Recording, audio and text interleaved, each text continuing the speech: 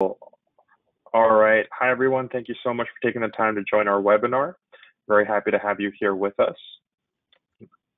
We're excited to talk to you today about virtual pump design, more so in relation to NX CAD and NX CAM. That's what we're going to be going over today on our end. So just so you're aware, this will be an interactive webinar where we will have short polling questions throughout. So we look forward to your input. However, if you have questions that come up as we go through the presentation, please go ahead and ask them in the question feature, and we will aim to address them at the end of the webinar or by email if we run out of time. Please also note that the presentation material will be shared by email as well. Great. Andy, could you go next? Wonderful. So my name is Daniel Mazar. I'm responsible for customer success and sales for Maya North America, and I will be your host for this webinar. Joining me and running the majority of the webinar is my colleague, Andy Schaefers. Andy is a senior application engineer, previously with Acuity and now part of the Maya organization with the recent acquisition.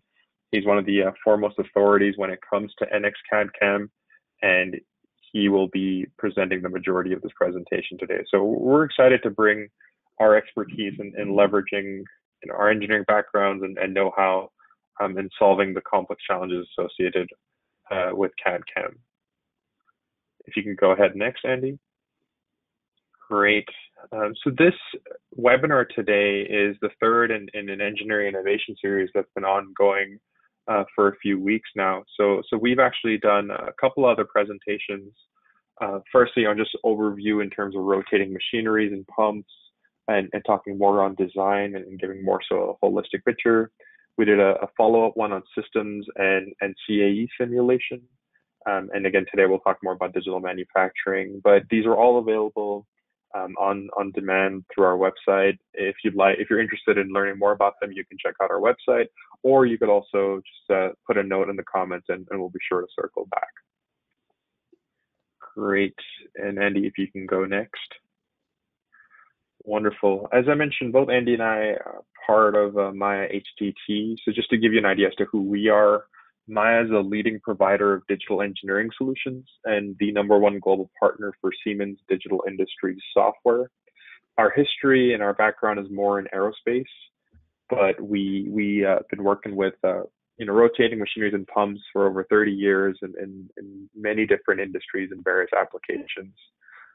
So while we did start more so in aerospace, it's expanded beyond to quite a few different areas, as well as with our organization where we have presence in US, UK, and Canada, but customers around the globe. If you just go next, Andy. Today, we're covering just a small subset of what we do and how we operate in terms of just digital manufacturing, but there's quite a bit in terms of our expertise beyond what was shared in the previous slides. This is just to give you a snippet. I know it's not going to be the focus of the presentation today, but if you have areas where you'd like more information, whether it's automation optimization, or for example, an area that's seeing quite a bit of intrigue nowadays is industrial Internet of Things, applied AI type applications, where we're capturing data related to, let's say, a pump in the field and then turning that into information, or not just in the field, even as part of product development, as we're going through some quality assurance processes.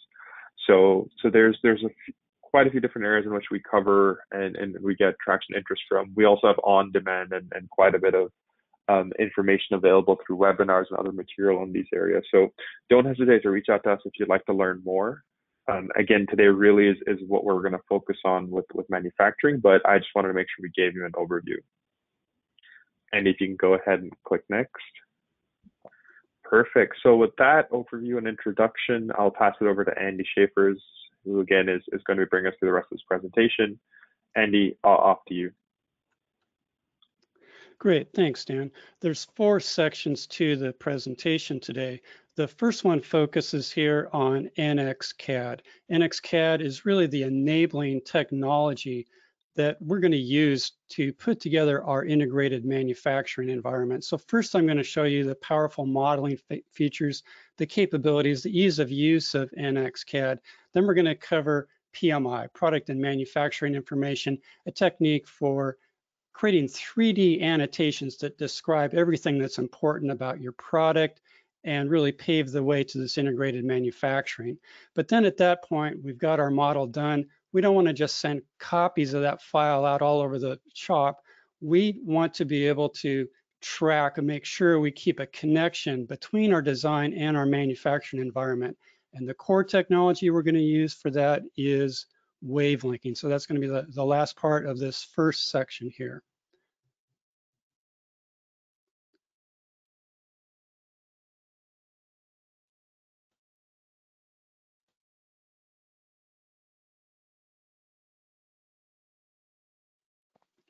Here's some rough geometry for a vane that would be used on a high viscous fluid impeller, something like maybe latex. When we start projects like this, usually we're not going to have a solid to start with. We're going to have individual surfaces. And as you can see,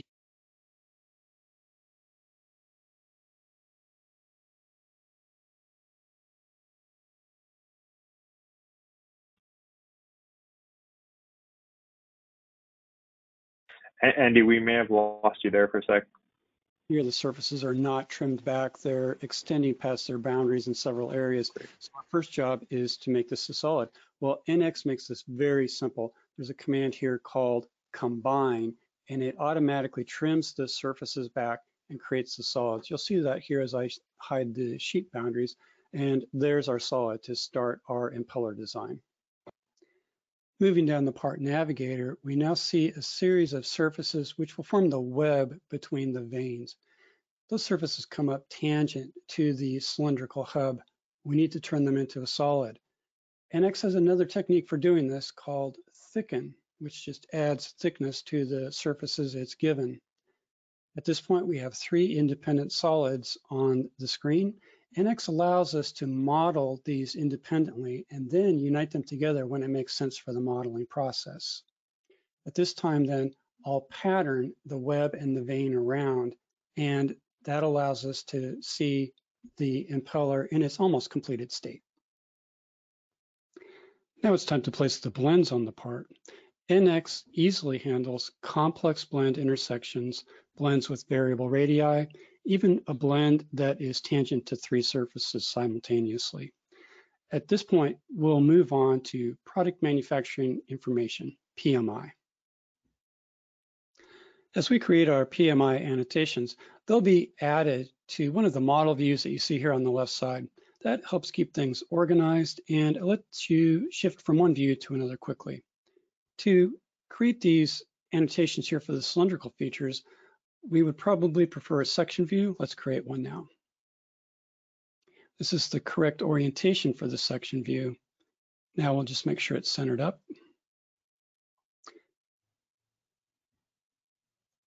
And that's all that's needed then to create that section view. We see it added here to our models views. The next annotations we create will appear below that section view. Let's start with the lower diameter. And I'll lock it to the section plane.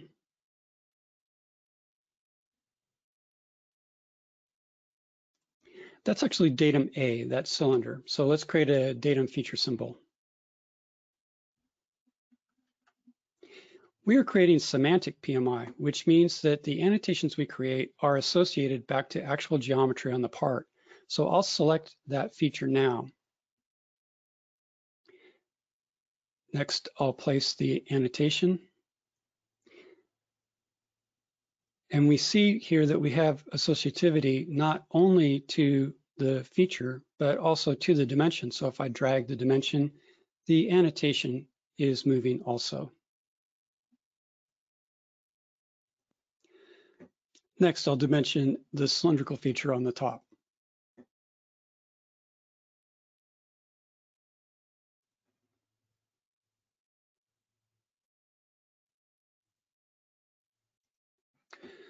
Because this feature is concentric to datum A, we could place now a feature control frame.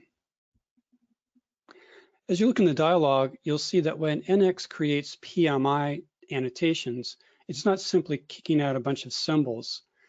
Our dialogs understand the relationship to the geometry and the requirements for meeting the specifications for ANSI or ISO.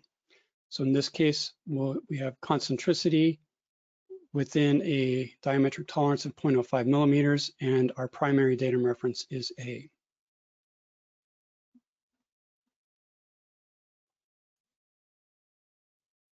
Okay, now let's place a few more dimensions.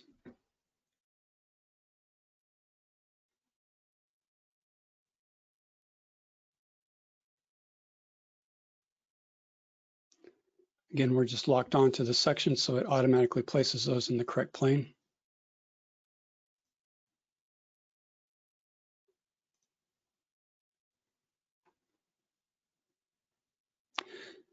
We can also place surface finish PMI annotations.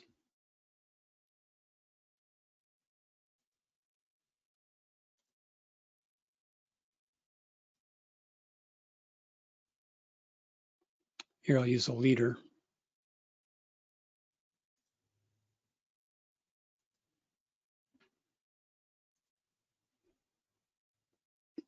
Okay, that's the first view for our PMI annotations. Here I'm switching to a PMI view that I've already started. The dimensions have lots of options for modifiers, including tolerances or the creation of basic dimensions. Everything you would expect from a standard drafting system is available to you here in PMI and NX.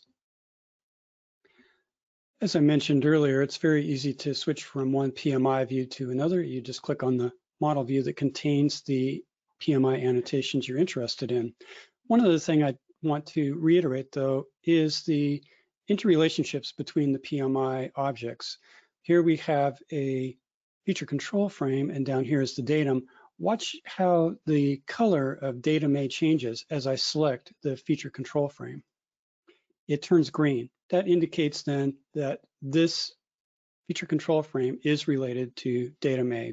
It's a very nice demonstration of the interrelated aspects of our PMI dimensioning in NX.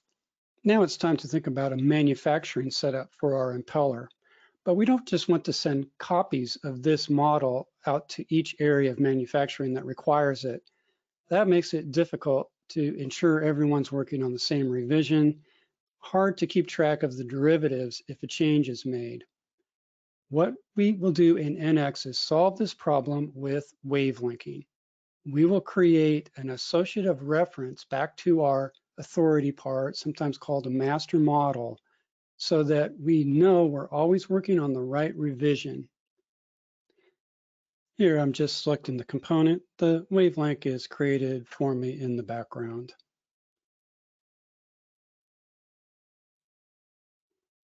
But we can take this one step further with our wave linking tools.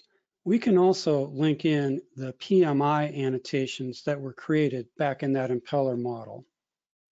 The additional benefit that you have in wave linking these is that you can choose only the PMI dimensions that are relevant for the manufacturing process you are undertaking. In this case, we'll select only the datum on the bottom, which might be necessary for fixture creation, and then the diameter and feature control frame at the top controlling that dimension that we would want to check during manufacturing.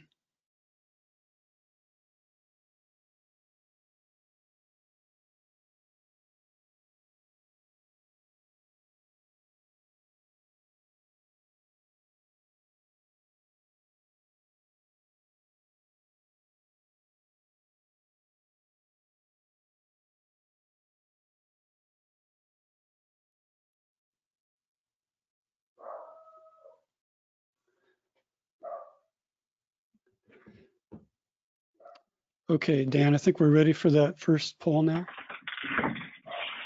Great. Thanks for that, Andy. Glad we really got to deep dive into the software. So as I mentioned, guys, this will be an interactive webinar, and I'm launching just the first poll that we have.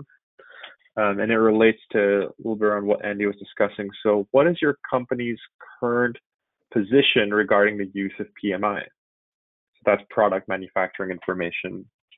3 simple options. 1, we are using PMI now. 2, we are using traditional paper drawings, or 3, we are not using PMI, but we plan to in the future? Why don't you go ahead and take a couple minutes to just answer that? By a couple minutes, I mean 40 seconds. Yeah. And while they're going through that, Andy, we did have one question come in that I think would be helpful as you move forward with the presentation. It was around what is the difference, or how is NX different from Solid Edge? I think that might be helpful for some of the attendees as you go through the remainder of your presentation. Sure. Well, they're both owned by Siemens, and they're both parasolid based, so they certainly share a lot of similarities. But when you really get down to it and look at the difference between the two products, you see that really NX is more of the enterprise product. We have the CAD-CAM integrated. We have all these simulation tools that are integrated right into NX, whereas Solid Edge tends to be more of a, on its own mid-range CAD system that you can then work with third-party software with, but it's not all integrated in. We could probably spend a whole hour, Dan, talking about all the differences, but I think fundamentally the difference is if you're looking for that integrated environment, if you're thinking more about systems and Industry 4.0, NX is really the vehicle that's going to get you there. Perfect. Very well said, Andy. And I agree, we could spend a whole hour, but it's best if we just move forward at this point. I think just to answer, and I'm going to go ahead and close the poll at this point.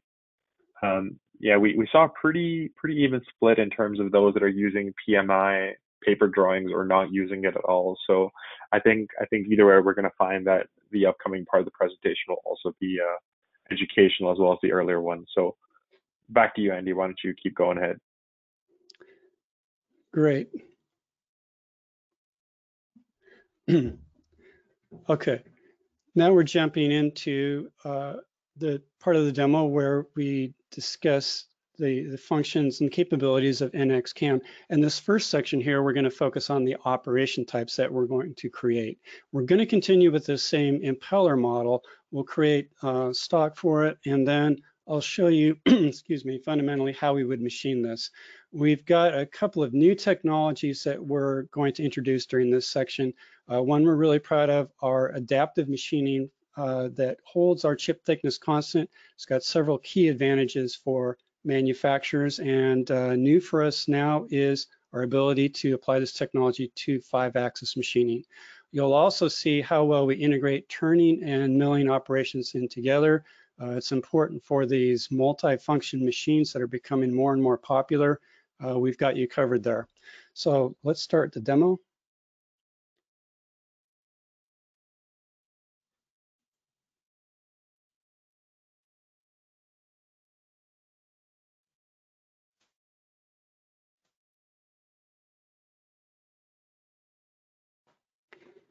I'm going to copy some geometry around in a radial pattern before I start programming here. I'm a little concerned about deformation or chatter that could occur on the outboard sides of those vanes. So I've modeled a little tab that I'll use to prevent machining in those areas. That'll leave just a little connection there. Next, I'm going to let NX complete the stock for me. I'm going to use a command which automatically recognizes the extents, even of a complex shape like this, and presents me with a cylinder. And in this case, I have a 1 millimeter offset from all sides. I just pick the solid, the axes, and it creates the shape I need. We'll be programming this part on a turn mill.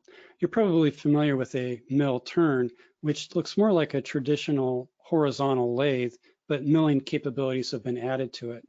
On a turn mill, it will look more like a regular trunnion 5-axis milling machine, but in this case, the C-axis table can spin. Then we put a lathe turning tool into the spindle, and we can perform turning operations. That makes a lot of sense for us on our projects because we can see a lot of material here that could be turned off on a lathe. But then the question is, how do we determine the profile that will be used for turning? We'll let NX create that profile for us automatically. We're currently looking at the geometry view in the Operation Navigator. The Operation Navigator is used for all of the relationships and objects we create in NX CAM.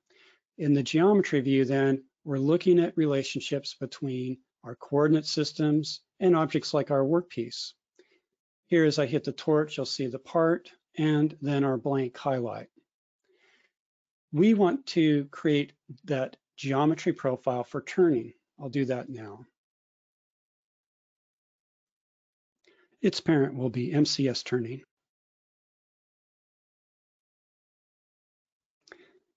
And there we have a profile for our part and a profile for the blank. So it understands the material to be machined is this area in between.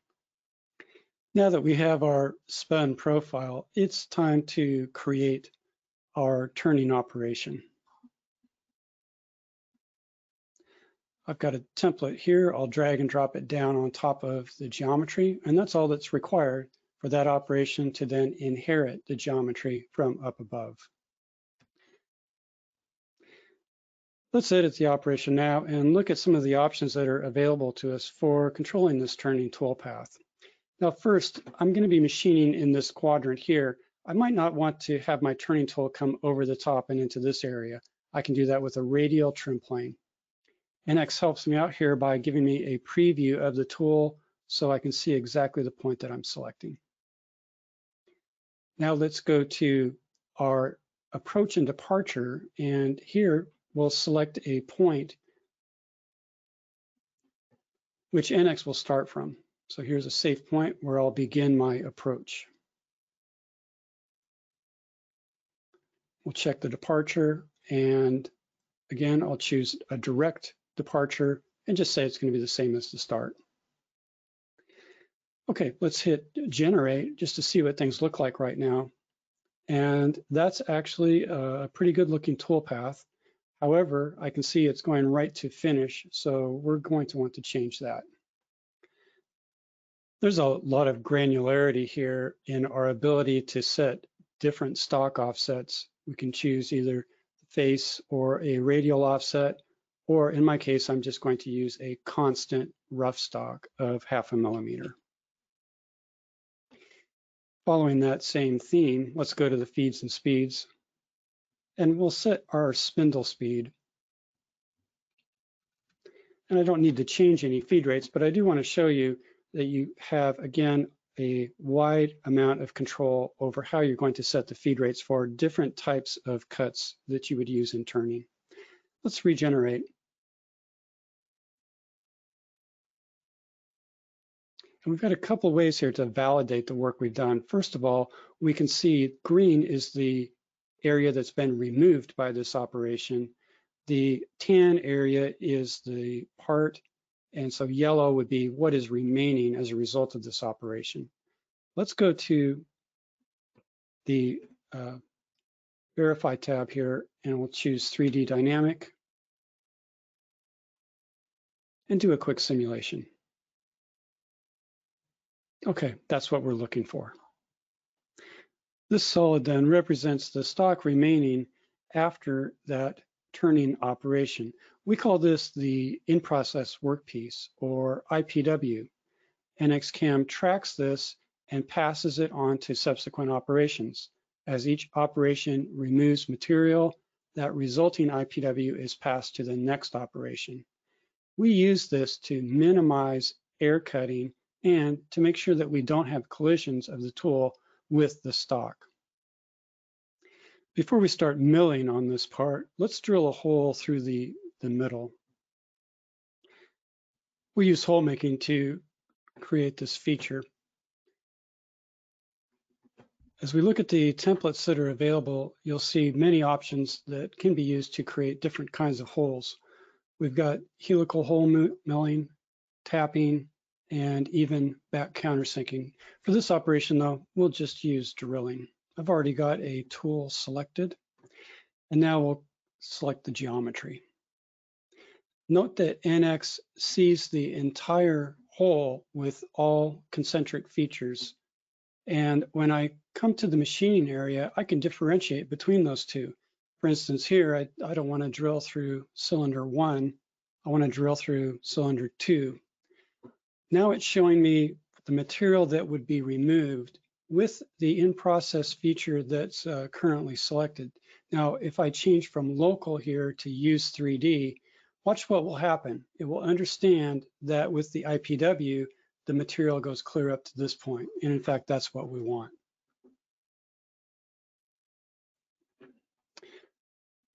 Here I'm generating that feature based on the settings that we've given it. And that completes our hole. Let's do just a quick verification here.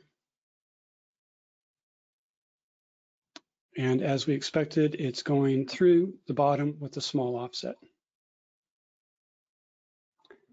Okay, now we'll move on to some milling here in this central area.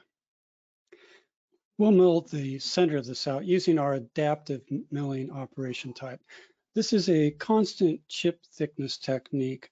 Our step over will be small, but our feed rate will be high and our spindle speed will be high. And this improves tool life, and it also increases metal removal rates. We'll need a way to tell NX that we want to machine only the center area. The trim boundaries will do that for us. NX has some powerful capabilities for utilizing existing edges on your solid. This means you won't have to create sketches. Also, all the geometry is associative if changes are made. We'll choose to trim the outside, and I'll specify a plane that I'd like to project all of these edges onto. Let's drag that up. And now I just need to select the curves. You can see as I make selections, the curves are being projected upwards.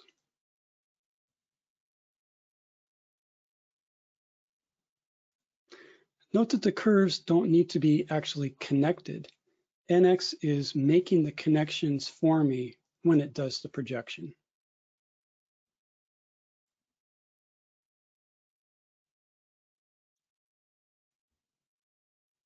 Okay, I think I've got just one more to select. And there's my completed curve. We will now generate using the attached tool, and we'll get a better look at how the adaptive milling accomplishes its goal of constant chip thickness.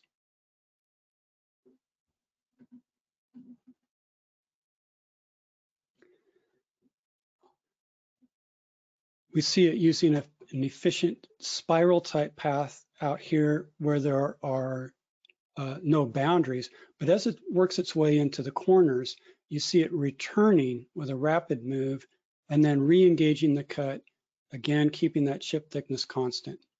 Something else that you might notice is typically this command would enter an area like this by doing a helix down in to remove the material where the tool needs to start.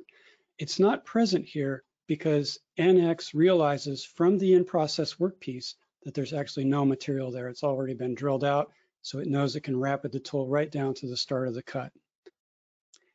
To give you a better idea of how this toolpath works, let's run a 3D dynamic verification and display the toolpath also.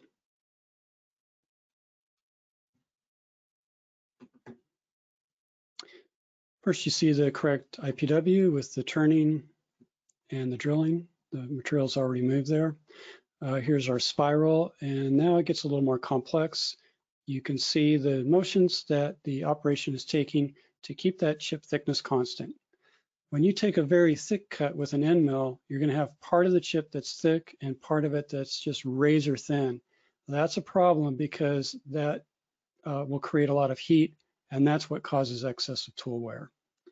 So our technique here is to run higher spindle speeds, higher feed rates, keep that chip thickness constant, and give you higher throughput, and your tools will last longer.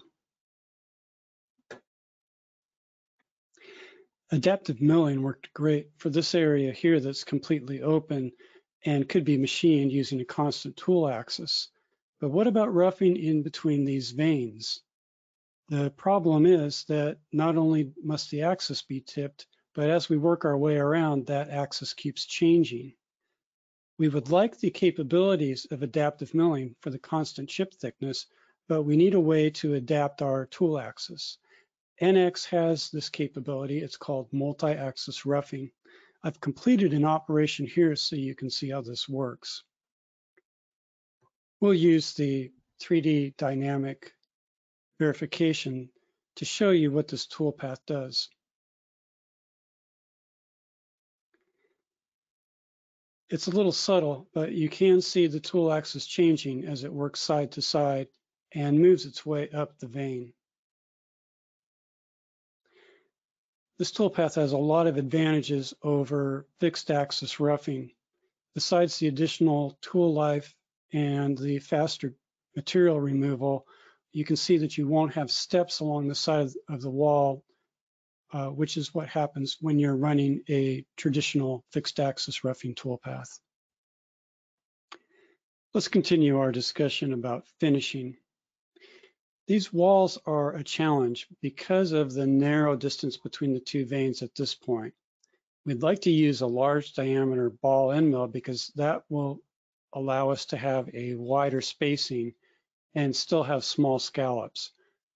That's not a choice for us. So with a small ball end mill, the spacing between passes would have to be very tight to ensure a good finish and accuracy.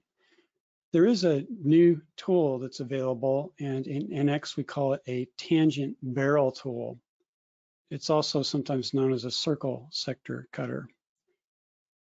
The way this tool works is, although it's small in diameter, it has this curve on the outside before you get to the end, which simulates a larger diameter cutter. For instance, this is a 6mm diameter tool, but it simulates the finish of a 95mm tool. Let's look at how NX supports this newer technology. I've set this up with a tilt angle of 10.5 degrees, which means that the tool axis, as it approaches the angle of the wall, is off that wall by 10.5 degrees. And that's just enough to make sure that the contact with the wall is above the ball end, which is what I want for a good finish. At this point, let's hit 3D dynamic and look at the actual finish on the solid model. I'm going to just suppress the animation and hit fast forward. We don't need to see it work, we just want to see the end result.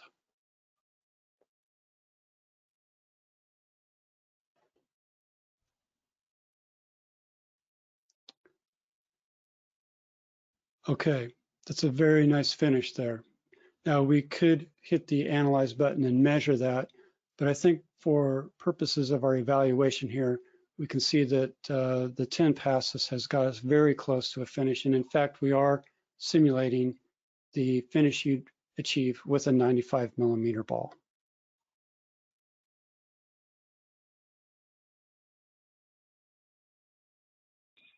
Great. Thank you for that, Andy. Are we ready for the second poll?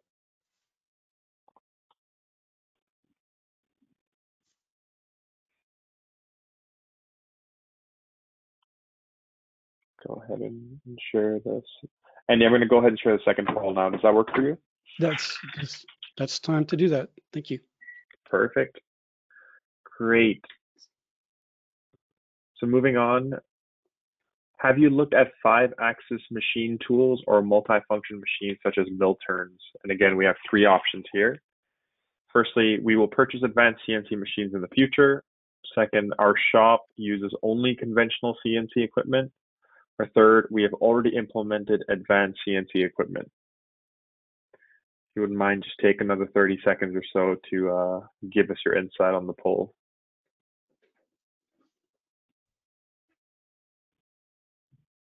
Perfect. And as per before, if you have questions as we're going through the presentation or any of the material presented, please don't hesitate to write them in the question section.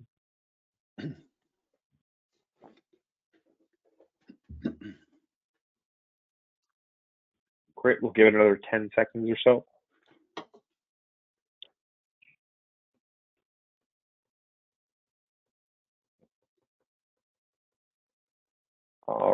right, excellent. Thank you all for taking the time to respond. So again, in relation to that poll, we're seeing that the majority of you have already implemented advanced CNC equipment, which is great. So what we're sharing will hopefully help resonate. Some of you have only conventional CNC equipment. So again, if you're looking at learning a little bit more about how to leverage that or working with advanced machines, please don't hesitate to give us a shout. And with that, I'm actually going to pass it back to Andy. Andy, why don't you go ahead and continue your presentation? Thank you, Dan. We're going to transition now from understanding the CAM operations to validation, excuse me, of a program before we'd send it out to the shop floor. Now, what many companies are doing is just scheduling time on the shop floor with a machine tool to try out new programs. And while this is certainly effective, it's not terribly efficient and it's expensive. Those machines cost a lot, and we want them making chips, not sitting there as we run the program very slowly in the air to make sure everything's okay. So what we offer in NX is a true G-code based simulation, which means that the post-processor is creating the code, and then our simulation engine is using that to create the motion on the screen exactly as it would appear out on the shop floor. We also do collision checking, which is a great way to validate programs in that we can check against not only your fixtures, but your tool against the stock, things like that. And we can set clearance so that you can determine, maybe you didn't get a hit, but maybe you got close to hitting. With that, again, I'll switch over and let's do the demonstration.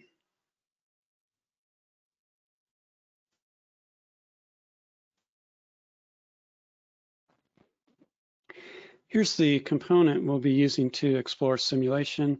It's a manifold that will be machined from a billet. This will be used elsewhere on the pump. And our machine tool is a Haas UMC 750, which is a 5-axis trunnion machine.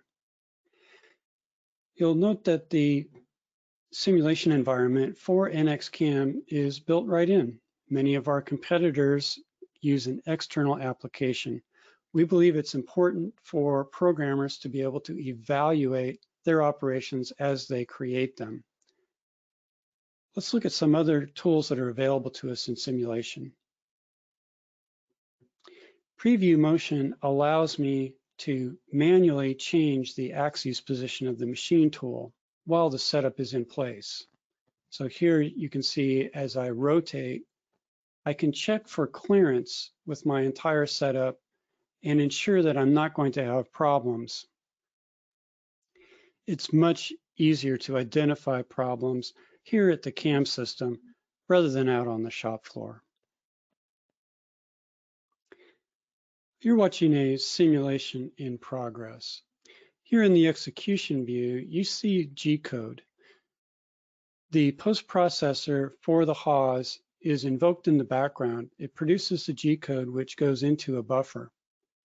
The simulation machine reads that code and executes it, creates motion, just like the physical machine tool would. This style of simulation provides the best fidelity between the simulation technique and the physical machine tool. I currently have the tool trace turned on, which allows you to have a history of the tool's movement and is particularly useful for checking rapid motions. In this operation, we are simulating a dynamic work offset. Then we see the rotations come out and then the code to machine the feature. Our simulation environment understands not only the maximum velocity of joints like these rotaries, but also their maximum acceleration. This results in our cycle times being very accurate as compared to what you'll actually see on the shop floor. And there's our feature. We also have the capability to simulate existing G-code. In other words, G-code that's not being generated from the operations. It already exists on my hard drive. This is useful for situations where perhaps you have a program that's been out on the shop floor for many years. You are trying to manage uncertainty to determine whether this is a good program or not. you can run it here in the simulator before you commit it to a physical machine tool. Additionally, you have some capabilities here with this G code. For instance, I can select a stop point and then just play, and the simulator will go until it gets to that point and then wait for further instructions from me. You can also make edits right here as you're working on the program if you find something that needs to be fixed, and then you can save it out later. It's a very useful capability. Now let's discuss the collision checking that's available in our simulation solution. It's a very important component for many of our customers. There's a lot of granularity here. We can check the tool against the IPW, that's the remaining stock, the tool against the part, or we can customize our collisions. We do this by setting up collision pairs. For instance, I can choose to check any tool against any setup element, which means the fixtures, and you see them there in yellow. The collision clearance provides you with an additional capability, and this is often useful for checking collisions to tables, things where you don't want to know just did a hard hit occur. You can have it warn you if the two objects come within a certain collision clearance. You can have as many of these collision pairs as you want, and if you have a standard setup, you can save those settings here so that everyone is checking against a standard collision pair setup. Our simulation solution with collision checking then provides you with an important part of risk management and reducing your uncertainty to ensure that the programs you're sending to the shop floor are safe and efficient.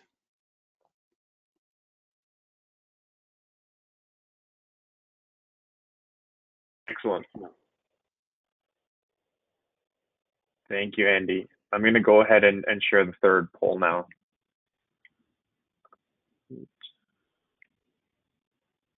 So again, this is the second last of our polls, everyone. If you could just take 20 seconds to help us fill this out. How does your company validate CNC programs? And this time we've got 4 options. We schedule tryout time on the machine tool. We are using an advanced simulation program now.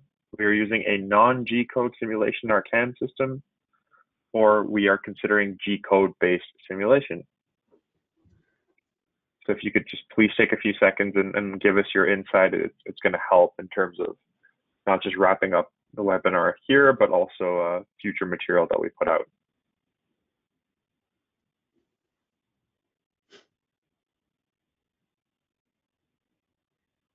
Great. And just a quick time check, we have about 13 minutes left. We'll get through our final section. If there's additional questions, don't hesitate to share those as well. I'm going to go ahead and close the poll at this point in time. Seems like almost everybody here is using an advanced simulation program already, which is the second option. So good to hear. I think that lines up quite a bit with what we're seeing with different clients that we're working with in industry. So with that, Andy, I'm just going to go ahead and pass it back to you. Great, thanks, Dan. Well, our last topic for the day is work instructions. And this is an issue where work instructions are very important. We've got to put those together for the traveler we send out on the shop floor. We already ask a lot of our programmers, and we find many companies where the programmers themselves are required to put together the information for those work instructions. And everyone's then looking for a solution. How can we automate the creation of those work instructions so we can get our programmers back doing what they need to? And we've got a great solution for you. Not only does it automate the creation of the instructions, but it allows you to customize so they're coming out in a standard format, and we keep them associated so that when changes are made to the program, you just republish them and your updated instructions are input. We'll do that demo now.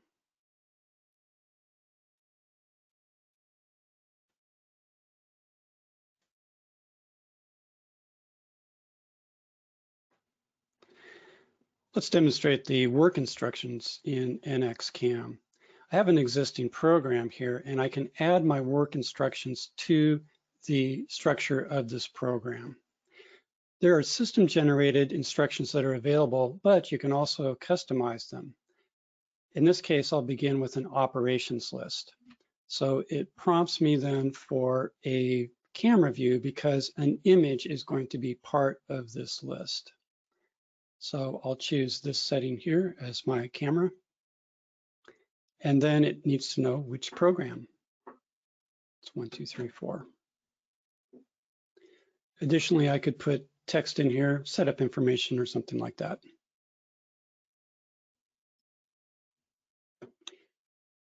Now, beyond just that operations list, I could look at a specific operation and choose to add a work instruction that consists of special information just for this operation.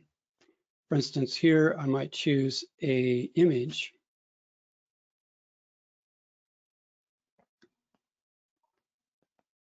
And that I'd like to display the tool at an important part of this operation. Once I've created my work instructions, then all I need to do to create them is publish. In this case, let's do HTML. And you see it here in the background, creating all of the work instructions. Okay, here's my HTML file.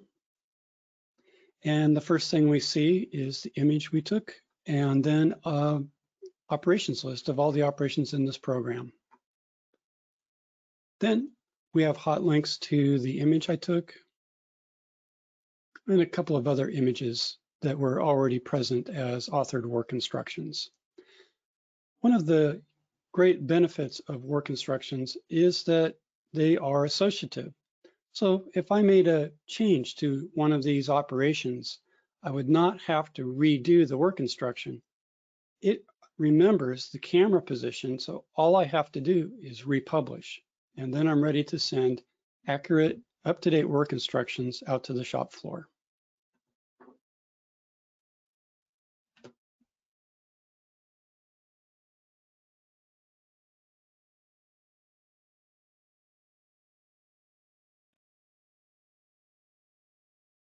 Excellent. Thank you, Andy.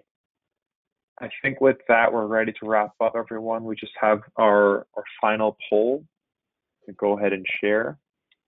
Again, we appreciate everyone's insight so far. So how does your company produce setup information for your shop floor traveler?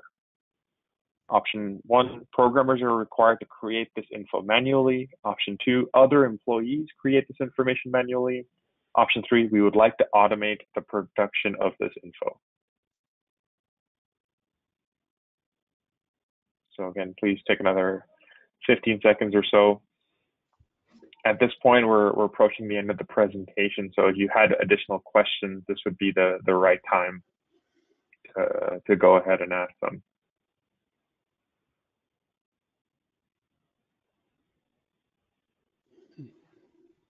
Okay. And just as we're wrapping it up, I'm going to go ahead and close that poll. Seems like a pretty even split between the majority of you that have programmers requiring to create this info or other employees.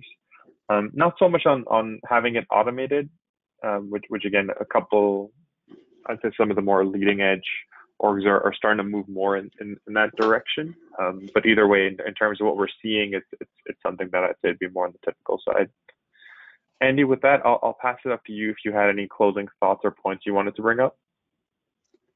Well, sure. We'll just do a quick review, Dan. So at the start, we showed CAD and the powerful capabilities that are available in CAD that really provide that enabling technology, the baseline for your Industry 4.0 implementations. Then we went on and did the next 3 sessions on the CAM environment. And basically there, it's creating the operations, validating the operations, documenting them, and then maintenance.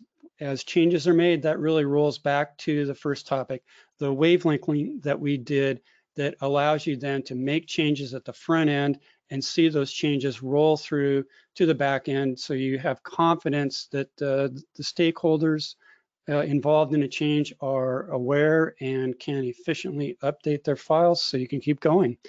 That's it for our presentation today, Dan. Wonderful. Thank you so much there, Andy. Everyone, we appreciate your time. Again, if you have more questions, feel free to ask them towards the end of the present, or email us and we'll get back to you. I think I see one coming in right now. While we have that, please note that we do have additional webinars that are ongoing at this point in time. So take a look at those. A lot of those will be available as well in terms of what we see on our website. So please go ahead and take a look at those. There is one question here, Andy, and I'll pass it over to you. Does our CAM simulation support only Siemens controls? Yeah. Could you go ahead and answer that one? Yeah. NX is a Siemens product, right?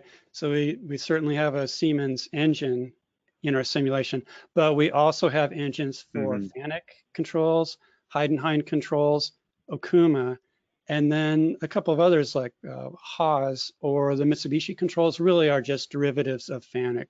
So we can cover any control that's out there in terms of true machine code-based simulation. Excellent. That's really good to hear. And I think this is the last one we'll cover before wrapping up. Can manufacturing integration with PMI still work if we send some of our work to outside shops? Could you address that one?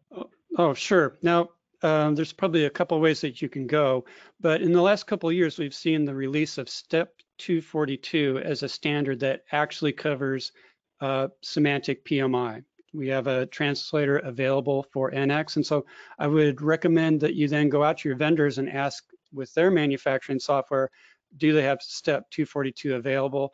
If so, then you've created the bridge and you can get that PMI information out to your vendors. Wonderful. Andy, thank you so much for your answers and the excellent presentation and demonstrations you showed today.